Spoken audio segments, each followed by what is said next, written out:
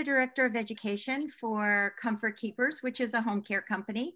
And we have been presenting the Savvy Seniors program for a number of years at OPC. And basically, it's what you're interested in is what we look for to get presenters. It's not what we are choosing. So if you have an interest in a particular topic, please let Marianne know or myself know so that we can try to find speakers on that particular topic. We want it to be of interest to you. Otherwise, we don't get the attendance, and we would love to have the attendance. And with winter coming, we think these programs are going to be very valuable for you. And it also will give you another outlet so that you're not isolating yourself because it's snowing or cold outside. So today we are talking about a great program called Advanced Care Planning, Making Your Wishes Known. So many of us don't do this. We don't plan. I see this all the time. We don't plan for when we get older. We don't plan. We think we're going to have a perfect body the rest of our life. And oh, and behold, all of a sudden we have those knee replacements, shoulder replacements, whatever.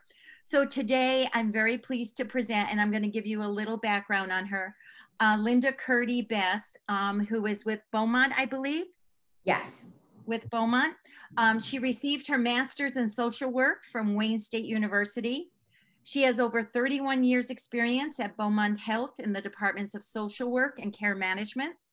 And she was the manager of the social work department at Beaumont Royal Oak for 12 years and is currently the manager of Respecting Choices Advanced Care Planning for Beaumont Health. We'd like to know more about that when you start talking as well. Linda is a member at large on the American Case Management Association, the Great Lakes Chapter Board, and serves as the chair of the Education Committee and is completing her 3-year term on the Michigan Chapter NASW Board, which is a National Association for Social Workers, as the Chapter Committee on Nominations and Leadership Representative for Regions 8 and 11. I'm very pleased to introduce her to you, and I'm excited to hear everything she has to say. Welcome. Okay. Thank you so much for that wonderful welcome. I am going to share, oh, can I share my screen?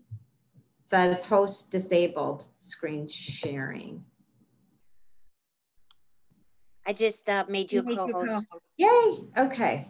All right, so let's see, screen. Do you see my screen?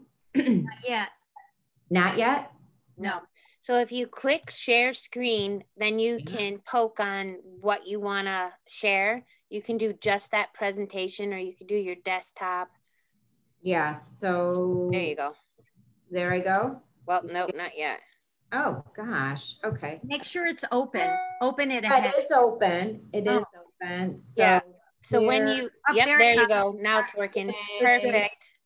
See, we don't use Zoom, so. Well, you're doing great.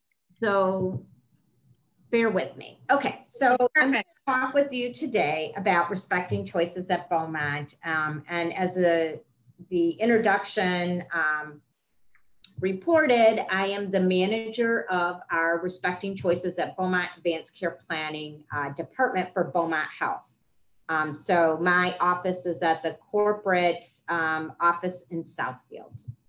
So the objectives today are to discuss advanced care planning, to review the essential elements of an advanced directive document, and to understand available resources. And I have this notation at the bottom that this material may be sensitive for some people because sometimes thinking about some of this planning for future healthcare decisions can be triggering for people who've had experiences with loved ones or family, or even professionally. And I just like to make that statement. So when we think about advanced directives or advanced care planning, what do we think about? And I'm going to give you some additional information about what I'd like you to think about. So advanced care planning is really important for all adults. I think we tend to think about advanced care planning for older persons and for people that maybe have health conditions. but actually advanced care planning is important for all adults 18 and over. It's a process. It begins with a conversation where you're sharing your goals and treatment preferences for care if you were to become so sick or injured that you could not communicate your wishes yourself. It's person-centered because it's relying on what's important for you as a person to proactively put into to writing and to have conversations with important people about what your wishes and goals would be and your wishes and treatment preferences would be. It involves choosing a patient advocate. A patient advocate, otherwise known as a durable power of attorney for healthcare, is that person that you choose to make healthcare decisions for you and share your wishes with them when you may be in a position where you are unable to make those decisions yourself. And it allows you to put these wishes in writing by completing the advanced directive legal document. So thinking about it, discovering advanced care planning, choosing your healthcare, your patient advocate, or what's in some states known as your healthcare agent, talking about it, exploring experiences that you've had or that you've been a part of, your goals, your values, and your beliefs, what makes living well for you, how you define that, and thinking about some care that may be acceptable or unacceptable, writing it, expressing your preferences, and then sharing it, making copies of a written plan if you put a written plan into place, and or just sharing your wishes and preferences with family and friends and your healthcare providers, even verbally. So when we think about advanced care planning, we ask people to think about fears or concerns that they might have for this type of planning. And I'll just name a few. It would be nice if this could be a little bit more interactive, but it's sometimes challenging in this advent of these virtual meetings. But a common fear or concern that people have is that if they identify someone as their patient advocate, that immediately that person steps into their role. And that person that you designate does not step into their role until two physicians or one physician and a licensed psychologist have determined that you are unable to make decisions for yourself. So that person doesn't immediately have access and start making medical decisions for you. Another fear or concern is that this is just for older people. And what we like to, or for people that have a chronic condition or a life-threatening condition.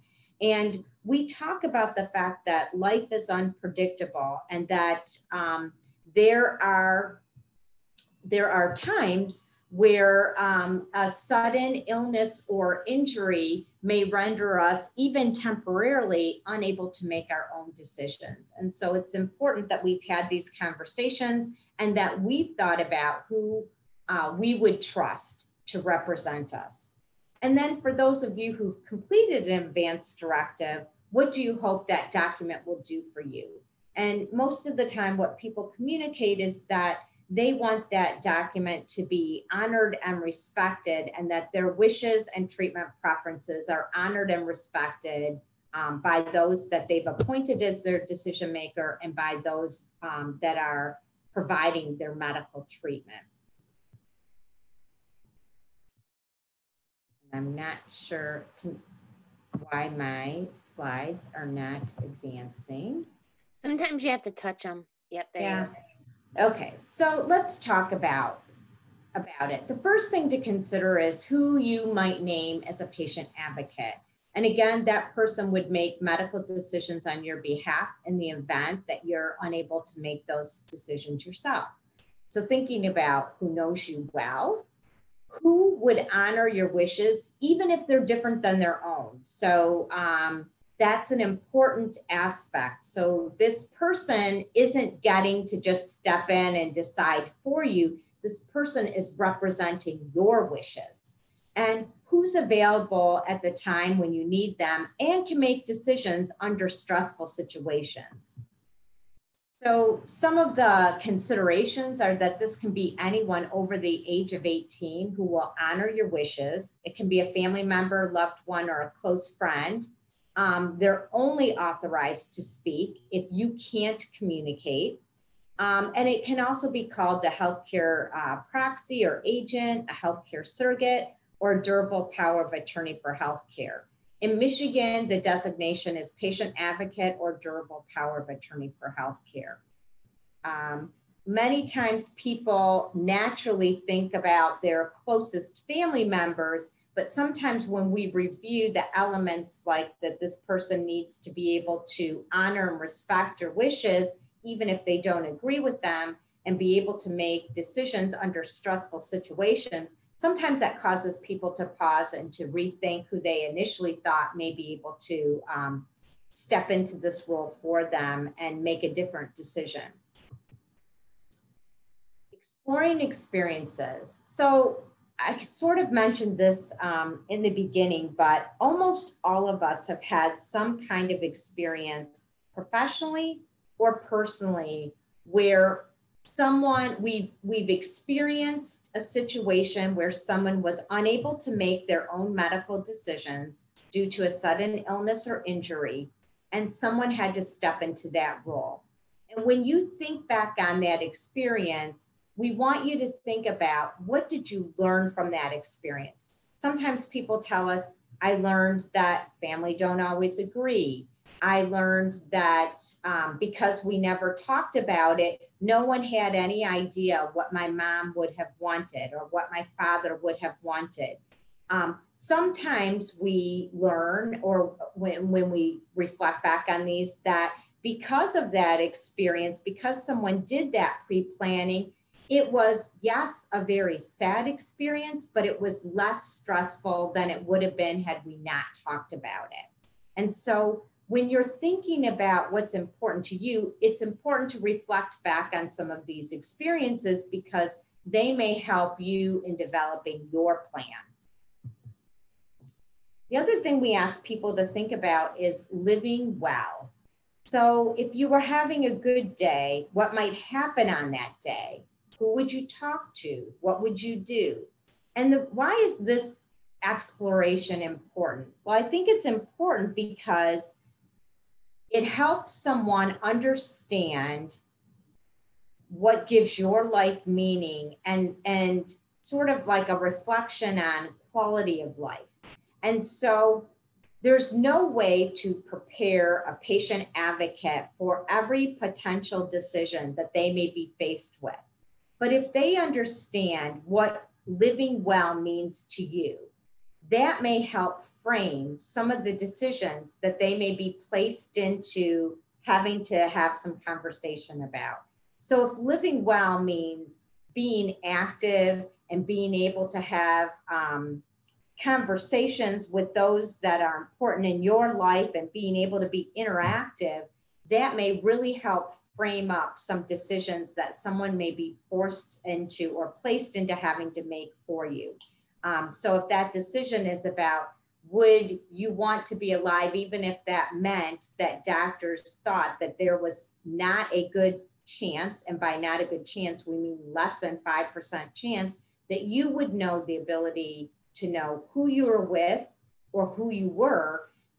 If I look back on your living well and it's all about interacting with loved ones, then I have some understanding about whether that would be acceptable to continue medical treatment or to stop medical treatment.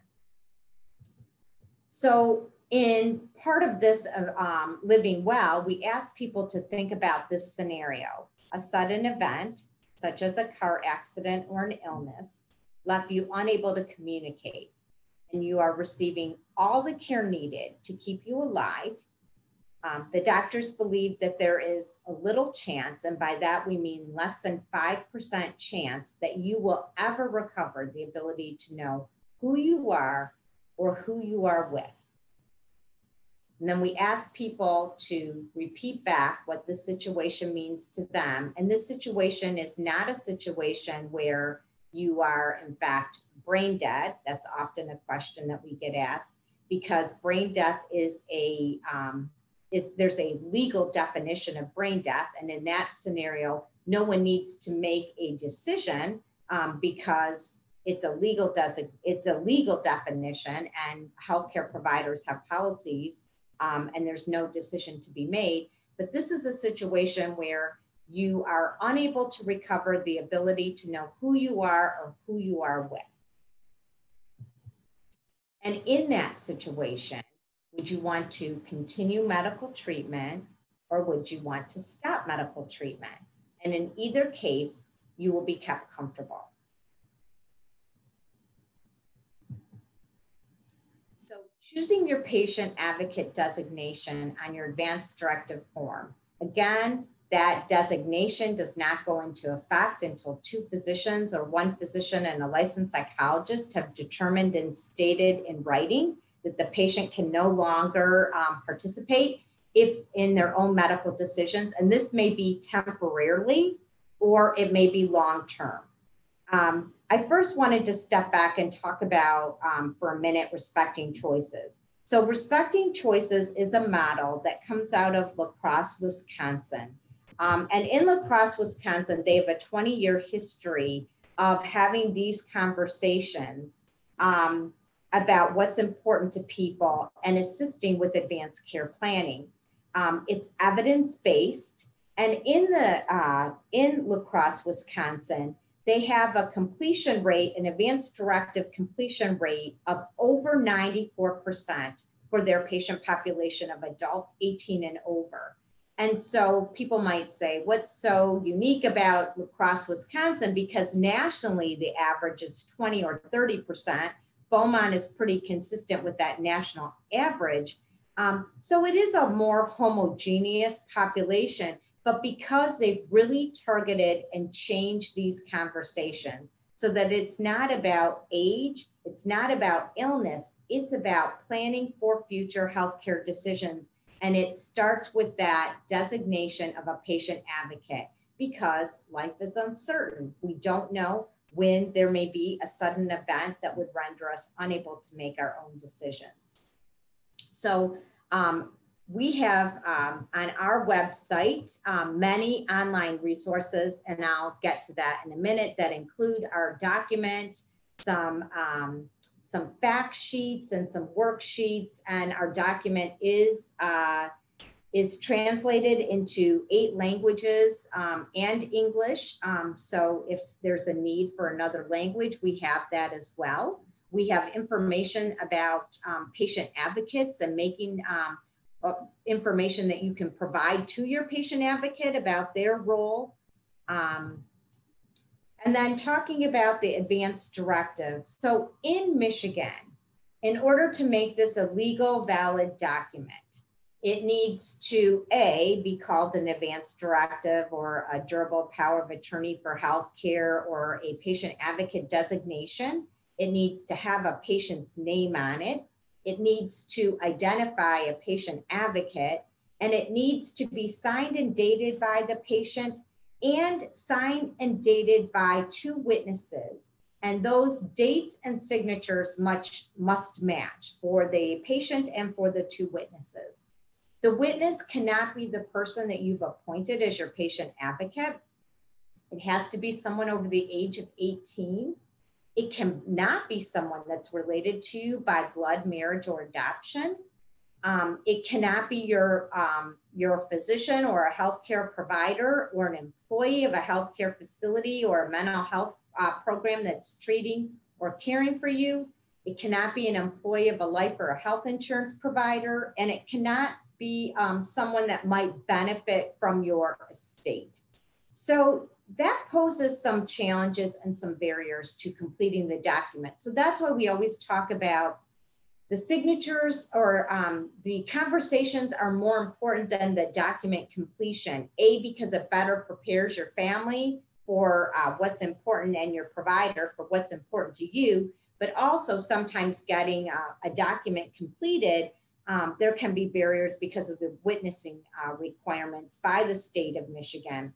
During COVID, we definitely were challenged by these witness requirements, especially for patients that came into the hospital that were extremely concerned, because if you remember at the height of COVID, and Beaumont saw the bulk of patients in Southeast Michigan, We were unable to have family or visitors at bedside during some of that time. And so patients were admitted to the hospital and pretty worried about what happens if I'm suddenly unable to make decisions for myself. And so they wanted to complete a document. And so we were able to provide our team and patients that even if you complete a document and you can't have it legally witnessed as the requirements by Michigan, that at least completing a document will give guidance and that we will respect and honor those wishes that you put into writing to the best of our ability, because we understand the challenges of COVID. And then we ask people to try and have that document completed appropriately when they are able. So we do have some workarounds for those situations. We are, Beaumont Health and other providers in the state of Michigan are working with the legislation to try to have some changes made to this, these barriers with the signature requirements. So again, it's important that we share our wishes and treatment preferences. And if we complete a document, that we discuss those choices with those closest to us, that we can change or revoke our advance directive at any time. And it just means that you tell those people, you rip up that document. If your document has been uploaded into an electronic record, you tell us to revoke or expire it, that we encourage you to revisit the document yearly and make changes as necessary because the document does not expire. Your document can be uploaded to your electronic medical record and accessible across Beaumont. If you are treated at another system, many systems have a way that this can be done as well.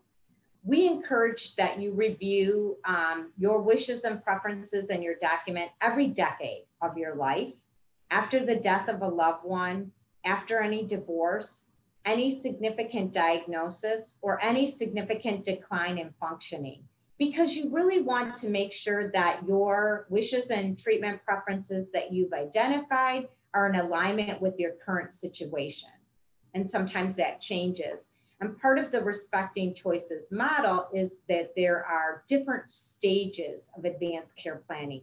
There's first steps for those that have not taken any kind of steps for advanced care planning. There's next steps for those that have a chronic condition.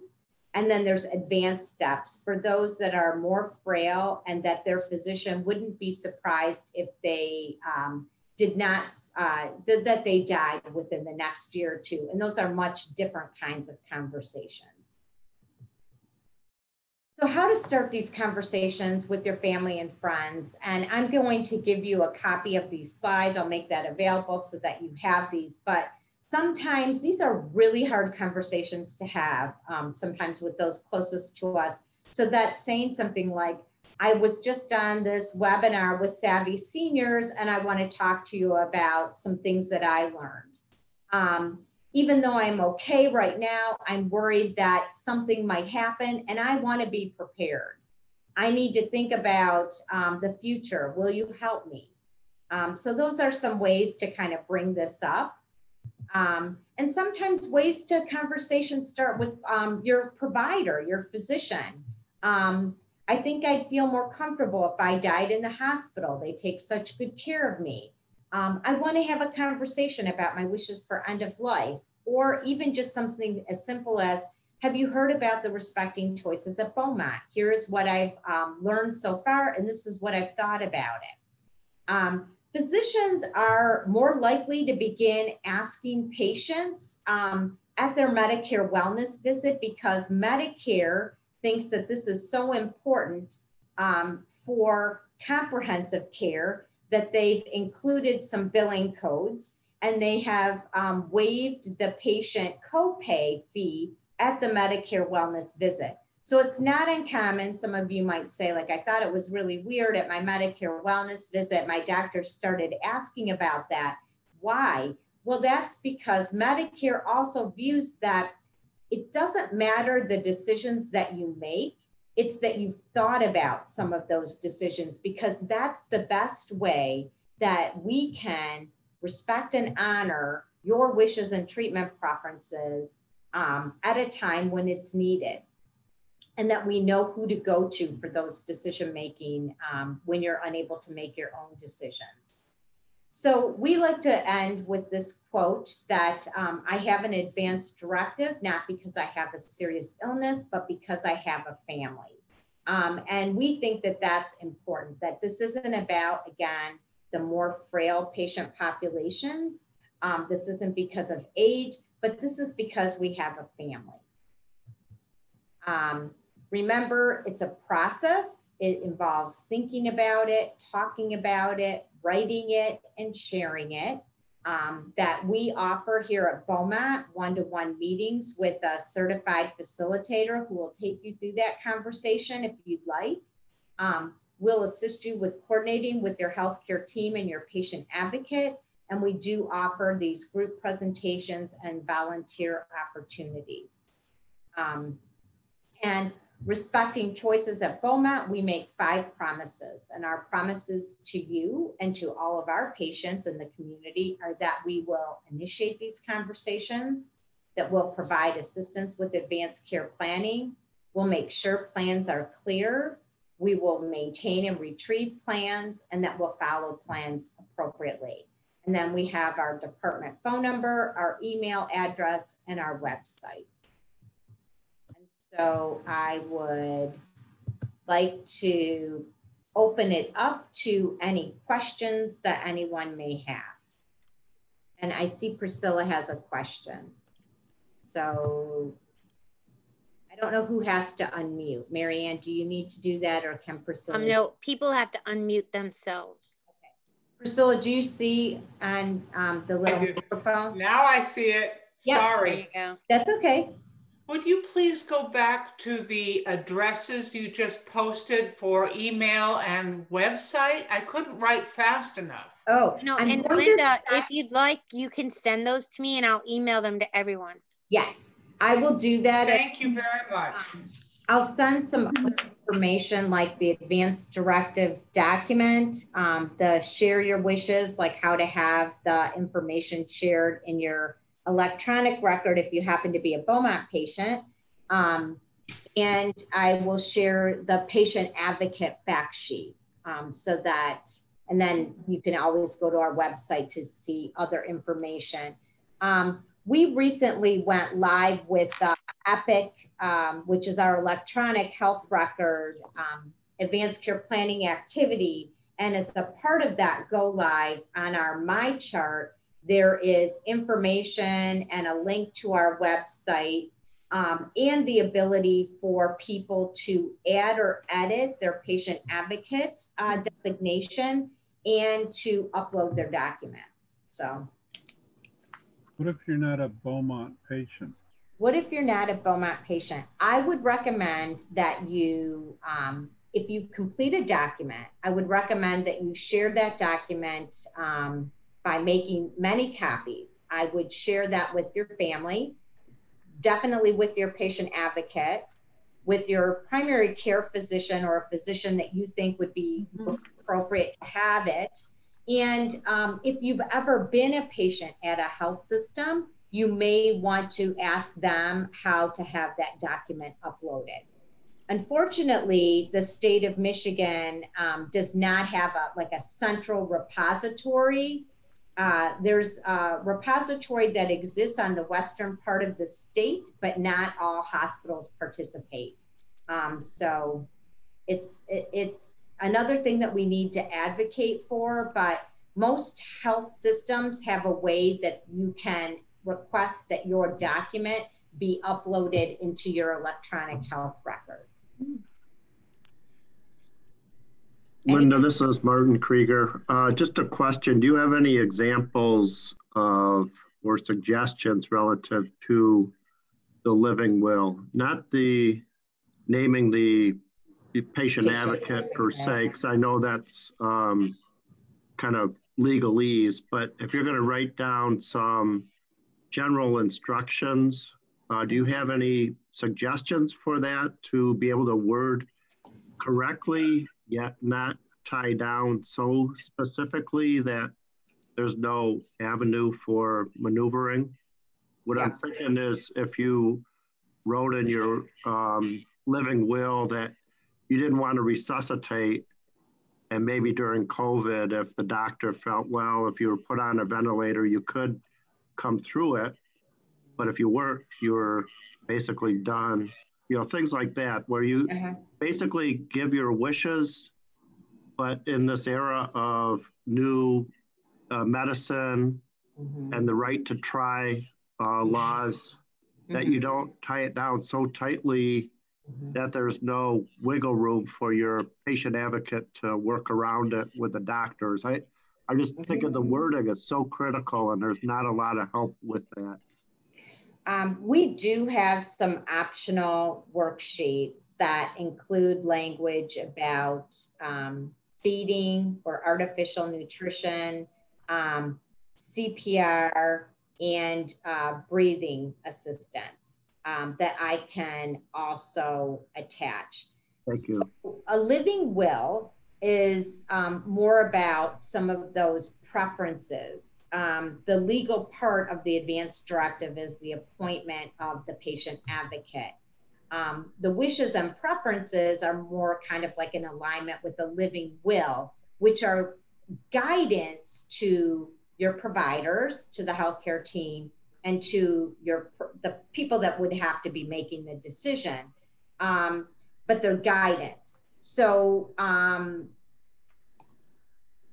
without an actual medical order, even if you were to elect, say, I never want CPR, as an example, you would need to have a physician order or a community do not resuscitate form, because out in the community, EMS and other medical providers have to have an order. You know what I'm saying? They can't just know that this is what you wanted. They have to have a medical order. They can't just on their own independently make a decision. So I know that that's not quite answering your question, but we do have some optional worksheets that say things like, if my physician were to determine that the burden outweighs the benefit, you know, so there are some ways. The most important thing that I would say to you is make sure that you've had good conversations with your patient advocate, and that your patient advocate will agree to follow your wishes and preferences, and knows what's important to you. Okay, that's very helpful. And some of those additional documents I would greatly appreciate that. Sure. Any other kinds of questions? Has anyone already done this type of planning? Yes, I have, and I have a question. Yes. What if I have an advance directive, but what if I change my mind down the road because I find one of my children would be better at it than the other one? Sure. Do I need a lawyer? Do I need to go to a lawyer to edit that, or can I do it on my own? Well, so you could complete a new document, and you do not need an attorney to complete a document. Oh, okay. Then you need to have the elements that are necessary. So I'll send you at least Beaumont's form, but you need to have your name on it. You need to name a patient advocate and or a successor if that person is unavailable. You need to sign and date it, and 2 witnesses need to sign and date the form. That's what makes it a legal document in the state. Okay. So in terms of if you already have a document on file, it would be important to tell all those people that you may have shared that document with that you have a new document. Within our electronic record, we have a way to expire it, even though it doesn't expire, so that the new document would be the document that people are referring to. Okay, thank you. Yes. And if you go to an attorney, you're certainly welcome to go to an attorney. You don't need to. I believe that making decisions about finances, you probably need an attorney. You need direction about, you know, a trust, all of that, like, so to protect your assets. But for medical and healthcare decisions, you want a document that only reflects your healthcare decisions. So sometimes we get these 22-page wills that include a paragraph about medical, you know, like that puts the providers in a real challenging situation when emergency, they need to look to something. They want something that's really clear and easy for them to quickly peruse so that they know who they talk to, who makes decisions, etc. They can't go hunting and pecking through the 22 pages of finances. And plus, do you want that financial information in your electronic record? No. You don't. And I work for Beaumont. You know, I haven't. Sorry. Go ahead, Donna. I have one other thing that I want to mention that we heard at OPC one time that I had never thought about. I do have one of those little badges on my refrigerator for responders. And the gal told us then that we should have our advance directive in that little folder along with our, you know, medical information. Yes. Yes. It's how we do have some magnet like clips and that I could send you if you email me your address, and I don't know how you could get them to the group, but maybe when you all are able to meet in person, there'd be a way. Yeah. Yes. We got the file of life magnets from the fire department in Ascension. Okay. So. But we could definitely, if you want to drop some by, I can make them available to anyone who wants them. Okay, sounds good. And it looks like Chris has. You know what? Before you go on, can I just reiterate something that Darlene was talking about? Because it is important that you know who you're choosing, and you can change your mind. So, for instance, my husband and I are going through the passing of a pet right now. And just from how he's reacting to this, I have chosen to change to our eldest daughter to be my medical advocate instead of my husband. And we talked about it as a family, and he even agreed. But I talked to my daughter to make sure that she understood why I was making that decision. And, you know, so a lot of people I found, they choose their advocate and sometimes don't even tell them. Yeah, no. So it's important that you talk about your wishes with that advocate, because this is a person that really needs to align and understand, and you trust to do what you're asking them to do. Yeah. So anyway, sorry. No, that's a great point. Chris, did you have a question? I wanted to mention a couple of things. Number one, this was at least 10 years ago, but I carried my parents' power of attorney of health matters in my car because they lived in Ann Arbor and I had multiple trips down to ER, etc. But one of the things that came into play was dementia. And you talk about the ability to communicate. And I certainly would never go against my parents if they said, I want to live. But my mother had made it both of my parents had made it very clear they had DNR statements. But in the emergency, my father was saying complete resuscitation, and the doctors pulled me aside and said, your 92-year-old mother will not survive the violent resuscitation required, the broken ribs, etc. And I said, you need to talk to him because he's primary.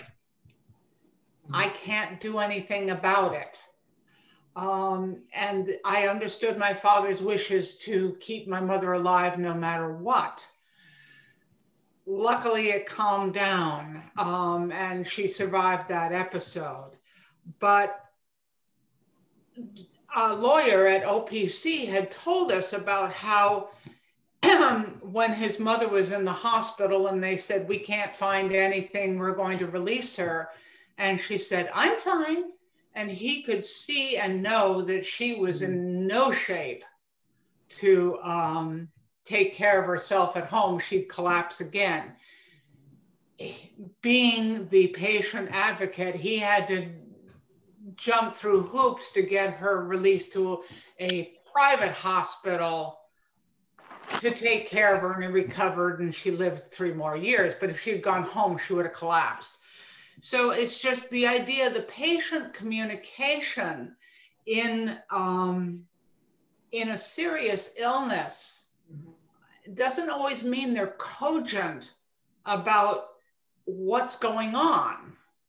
And so you have these tensions in you know, the whether it be family or the medical community having to follow their guidelines of 3 days and out or less. So do you have any advice about that situation?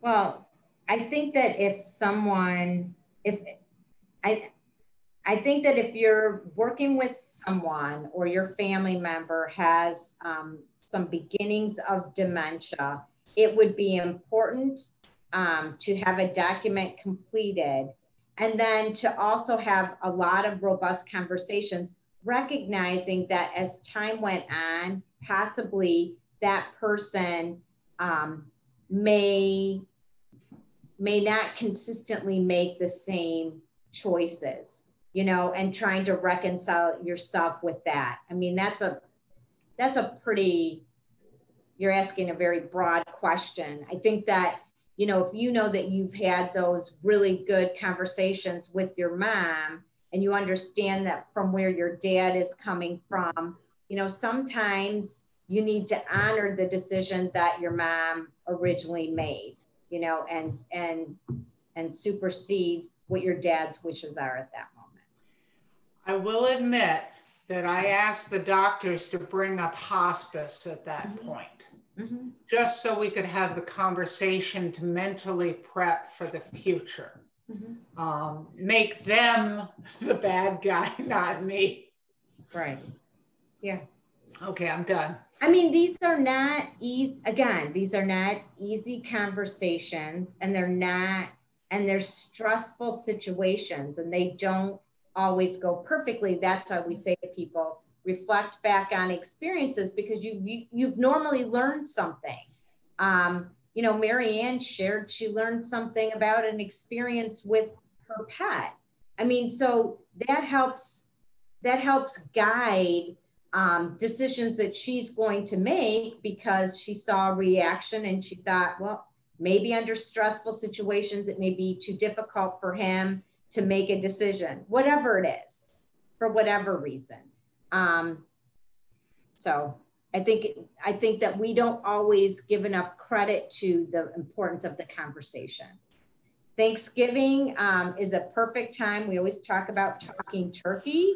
Your families come together. It's a great time to say, you know, I've made some changes to my document, or I want to again remind all of you that I have a document. This is where it's located. Here's another copy if you lost yours. I met with a patient yesterday, and she told me she has no children, but she has a niece and nephew. And she said, you know, every time I see them, I remind them, I gave you a copy of my document. Do you know where it is? And she also has a copy on her refrigerator and in her important document files, but she's constantly reminding them of that. And I'm not sure if Chris is the one who asked a question yet.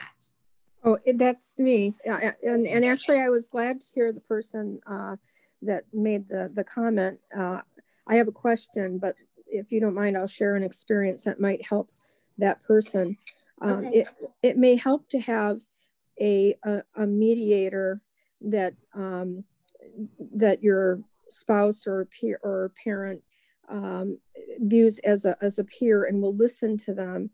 In our circumstance, my mother only wanted my sister. My sister's in California, and it was her lawyer that was taking care of drafting my mother's will and wishes, that reasoned with my mother and said, the person who wants to deal with you is sitting next to you right now. And the reality is when it came down to the time where decisions had to be made, very literally, quote unquote, my sister's words were, just stick her somewhere. And so having the mediation of somebody that my mother was never going to listen to me and the reasons why it was better for me to be the one who was going to help her with her decisions and ultimately make her decisions. It really took somebody that was, in her estimation, a peer, and that did work for us. And thank goodness, it would have been a nightmare if my sister had been in charge of the circumstance. And she's a marriage and family therapist, by the way, but she did not have the connection with my mother, and she didn't want to do it where I was here, and I did. So, and her outcome was, you know, it was a privilege to take care of her, and her outcome was as good as it could have been. So, but I really needed that lawyer or that other opinion to reach my mother so that she could make, while she still could, make the best choice for herself. She wasn't going to listen to me. I'm too gentle and too kind. So if I can ask my question, sure. If we don't have a printer, and you know, I've been to several hospitals, and so I have some records, some, you know, multiple places. How do we get the worksheets?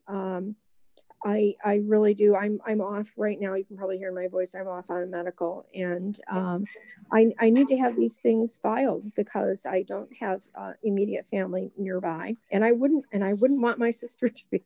I love my sister, but I wouldn't want her to be coming from California to stick me somewhere.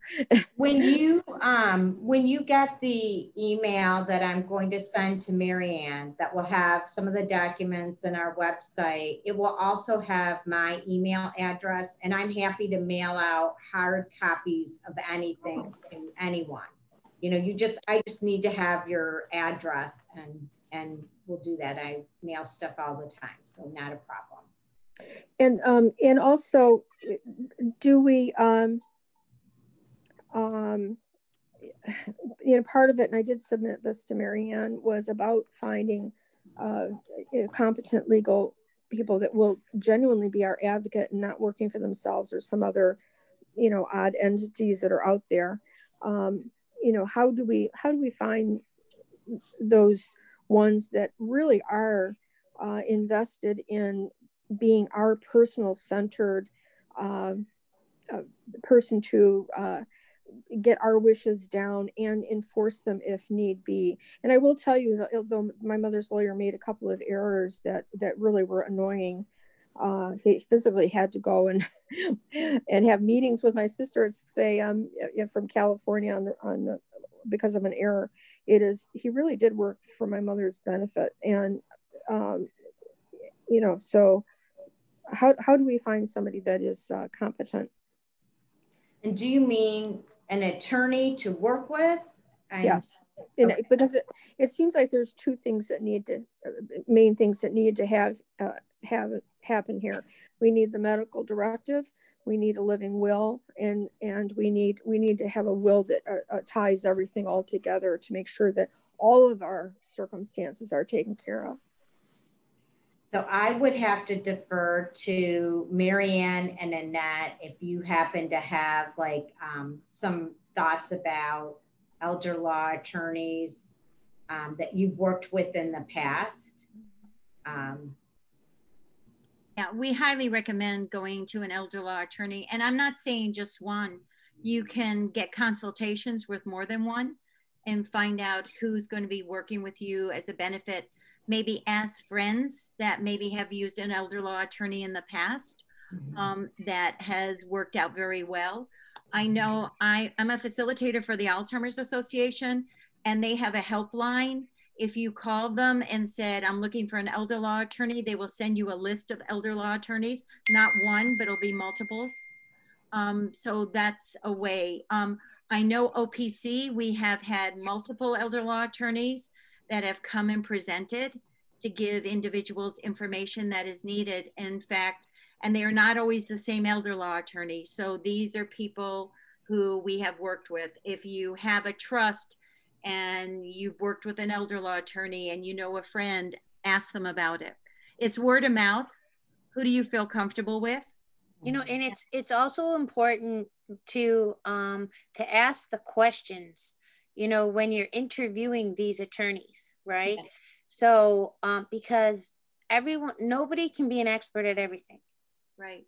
So ask specific questions, because there's specific attorneys that really understand on a very detailed basis, you know, a dementia, you know, when you're dealing with these kind of forms.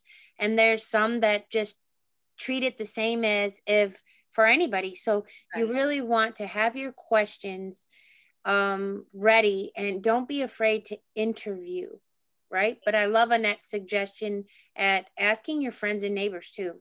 Yeah, I think that's critical. And I do want to interject. Unfortunately, I went through all of this a little over a year ago. My husband passed away, and I had to do advanced care. We had advanced care planning in place. And even though you have that in place, it's probably the hardest decision you will ever make. And he was at Beaumont Royal Oak, and I do have to say that his physicians were amazing in that they became my partner in guiding me why that decision that I needed to make at that very end was so critical. But they, you know, look to your physicians, especially, I mean, my husband had a lot of subspecialties, but there were like 2 or 3 of those subspecialists that we have been with a very long time. And they're the ones who become your partner and guide you. It's not like, oh yeah, he has to go tomorrow or whatever. They're there to answer your questions, but you need to ask them. There was a time that my husband, he had to have his dialysis turned off. He was on 24-hour dialysis. When that happens, you know what the end result is going to be. And it was very difficult. My husband one day was very cognizant, and the nephrologist is talking to him, explaining things. And all of a sudden that advanced care planning went, adios. And my eyes probably got 10 times as wide. And the nephrologist continued to explain in real layman terms what would happen. And he went, oh, no, I don't want that. He said, my wife knows I don't want that. And we just said, well, then we're going to definitely go into hospice and make you comfortable. You know, but it's looking for those medical partners, you know, even your advocate. I mean, when you're the advocate, even though it's on paper, it's still very, very hard. It is. And people have to be willing to accept that role. They don't have to sign the acceptance until they're put into the need to make the decisions. But you want to make sure that they're comfortable with that, because it is a hard decision, hard to ask people to do. I liked a lot what you said, Annette. It's about a pause. And I think Priscilla brought up some information about your family. And I forgot to also discuss that I think in situations where there's some dementia or Alzheimer, I would encourage you, there are some documents that are more directed toward that population of people. So, and I'm sure the Alzheimer Association, or I could dig something up, has something that would be well, that's a good segment. Tomorrow we have some elder law attorneys joining us on Zoom. It's called Preserving Dignity, Preparing for Legal Challenges in the Face of Dementia. So there are 4 sessions. It starts at 8:30 tomorrow morning. The first one is with a Kara, so we have an attorney and a physician talking about starting the conversation. At 9:15, we have Don Rosenberg, who's a very well-known, Annette and I have worked with him for years. He's an elder law attorney. He's going to talk about getting all your ducks in a row. What do you need? Then at 10:15, we're going to talk about long-term care insurance, because, you know, I can't tell you, when I worked in the senior living industry, how many people came and said, is it too late for us to buy long-term care to pay for my dad's living here? And I'm like, yeah. Yeah. Time ago.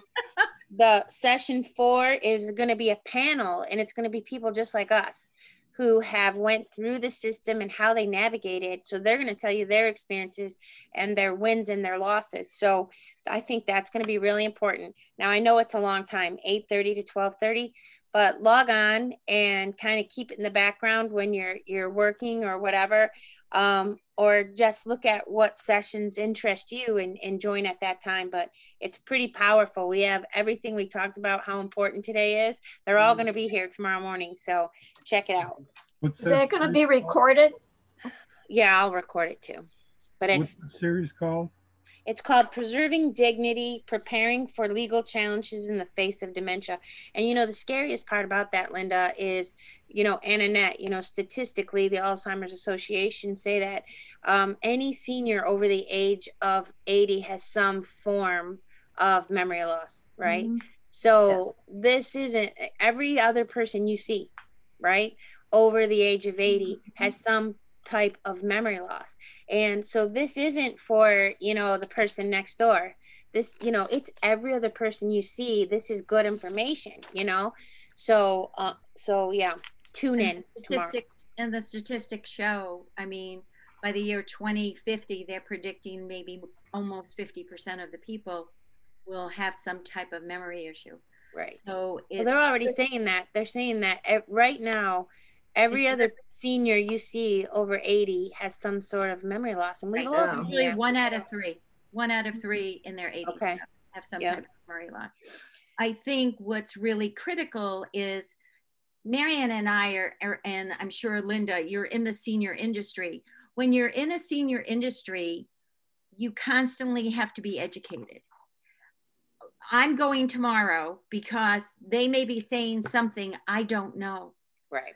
Always be willing to learn new things. And by going to these conferences, you keep yourself aware so that you can make the right decisions for yourself and you can have that conversation with your family. That's so critical. But don't think you know everything. I don't know everything. So I want to attend as many of those presentations as I can to see, is there something I need to do for myself, for my family? Or can I give a resource to one of you that will help you make the decision that you need to do in the future? So I think though, you know, these classes are really critical. Linda, you did a fabulous job. I think so many of the average person does not do any type of planning at all. No, because nationally, the completion rate is about 20 or 30%. It's horrible. And you don't realize how critical it is to, at that end point, to have that decision already made, because it's, you know, you can't say it's never going to happen to me, because it does happen to all of us. So I know for myself, I'd rather say, hey kids, this is what mom really wants. This is where I will be happiest. Do you have, you know, or do you agree with this? Why don't you agree? And even if they don't agree, I'm still going to do what I want to do. And if like Marianne said, you may have to choose another advocate if you don't choose your children. But you want someone who's thinking in the same lines. And I'm blessed that my kids are thinking the same way I am. But having those conversations, years ago, they would say, oh, mom, you know, I don't want to talk about that. Well, you know what, guys? Yes, you do have to talk about it. Right. It's important. So the other thing is, in Michigan, there isn't substituted decision-making. So if suddenly you become unable to make your own medical decisions, in the hospital setting, we look to next of kin. Well, that may be, in Marianne's case, not who she wants to be her decision maker. But if Marianne were in a position and then needed to leave the hospital, her family may in fact need to petition for a guardian because she has not taken those initial steps to appoint a decision maker, but to sign her into a facility, somebody has to have that ability. So these are really important things to think about when you're well. not when you're sick. Right. Linda, that is so important. You know, I remember just you're saying that triggered this memory in my brain. And it was somebody once asked me, when should I start planning for this? And I said, well, you know, today.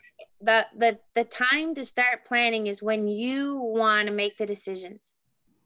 Mm-hmm. So if you're cognitive and you know what you want, now is the time, because if something happens, God forbid, and you haven't made those decisions, someone else is going to make them for you, and they might not align with your wishes.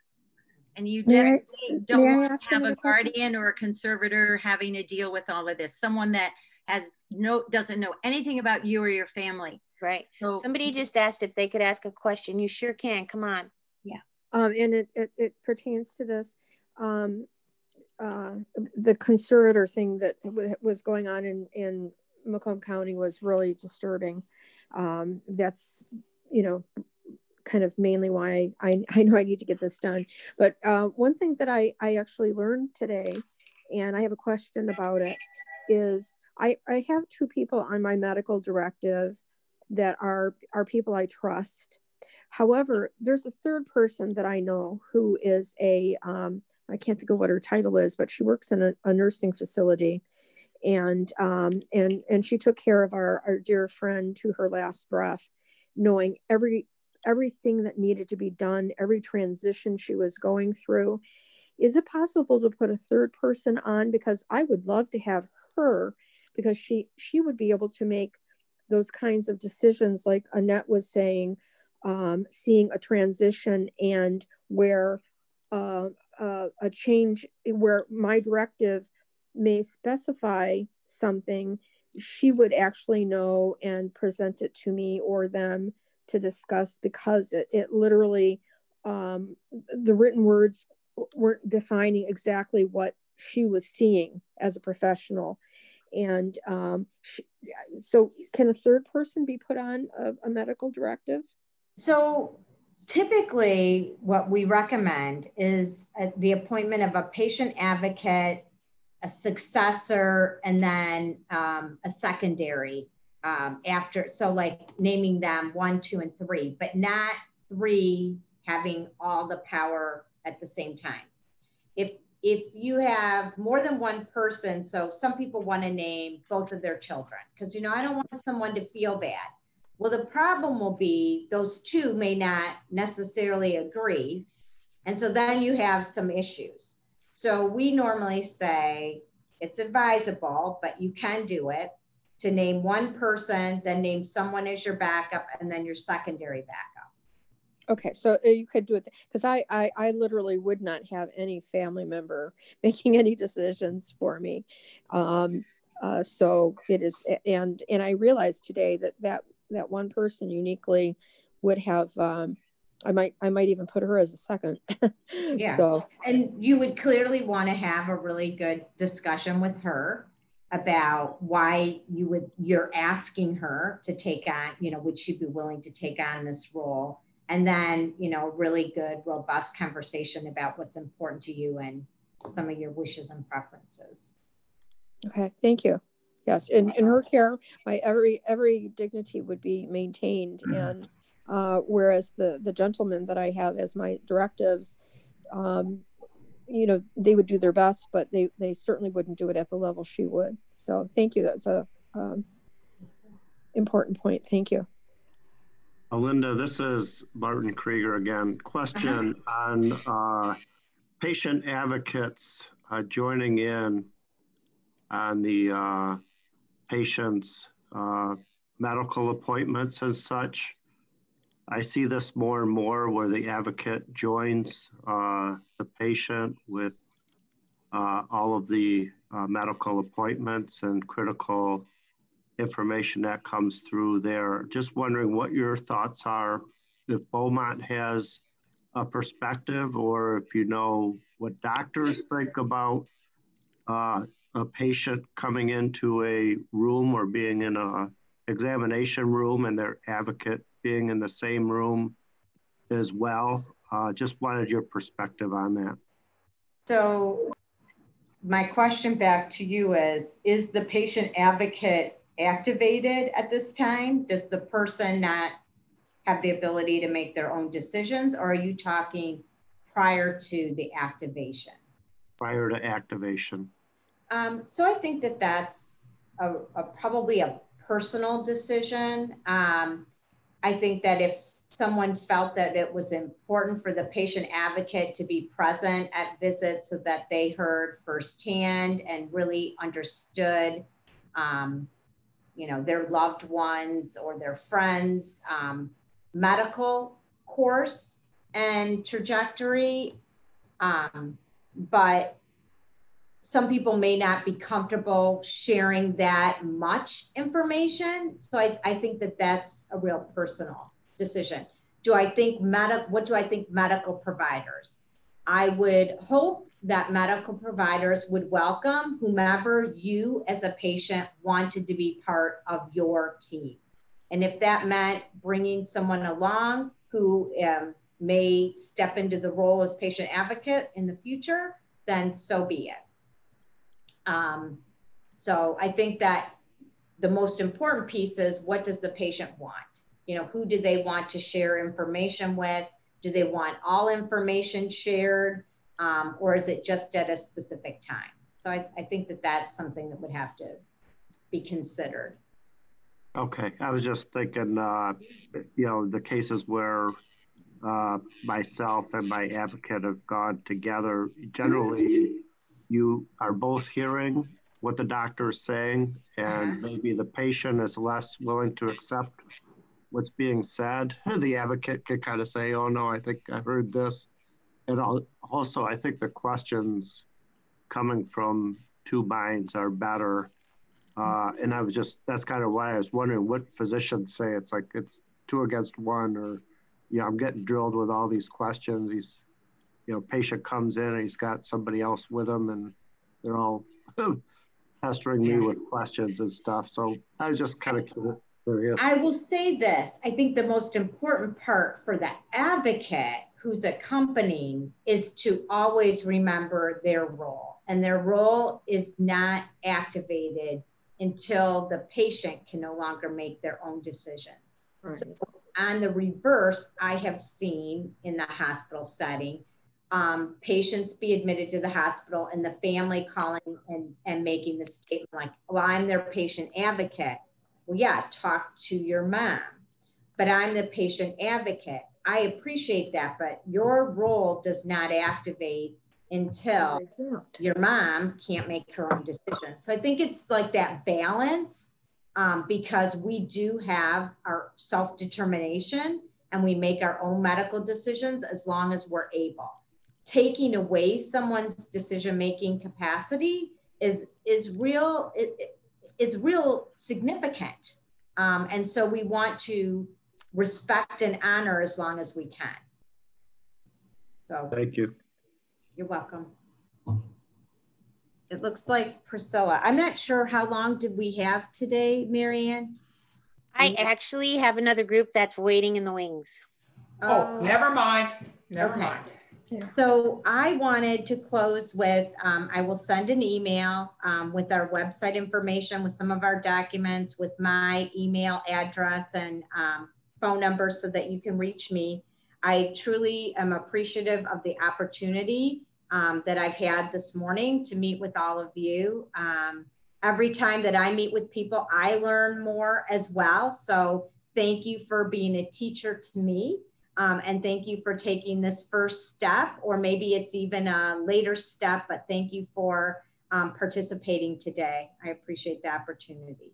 And we want to thank you, Linda. You are a wealth of knowledge, and yes, thank you very much. So nice to have such an advocate out there for us. Thank you. It was incredibly valuable. I feel much more secure just hearing all of this. Yes. Yeah. Good. And Linda's going to email me that information and I'll send it right out to you. Sounds good. Thank you, Marianne. Okay. Thank you again, Linda. Thank you. Before we log off, I just, in the chat, I posted the link to tomorrow's meeting. If you copy that and put it in your browser, you can register for Preserving Dignity tomorrow. Marianne, it's not in the chat. It's not in the chat. I see it in the chat. Oh, I Oh, don't. wait, I did it in the waiting room. Hang on a second. I'll do it again. I was going to say, I don't see it. Oh, it No. says to everyone in waiting room, but I do see it. Yeah, because you're a co-host. You know what? They used to let you do it to everyone. There's not an option. Okay, I'm going to go ahead and email it out to you guys. Okay. All right. Have a great day, everybody. Thank you so Bye-bye. much, Linda, Annette, everyone for coming. Have a wonderful day. And if you have any questions to further, Priscilla, I'm sure Linda will be more than happy to help you. Yep. Thank you. All right. Bye, everybody.